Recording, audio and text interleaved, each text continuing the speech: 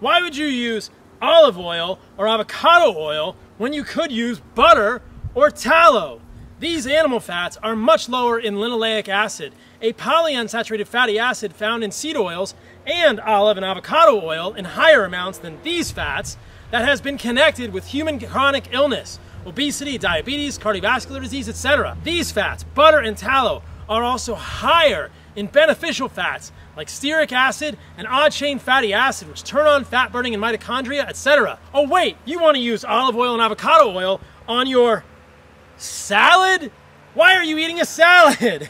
Why are you eating plant leaves, the most highly defended parts of plants? Not a good excuse to use olive and avocado oil, which are more rancid because they're sitting on shelves, etc.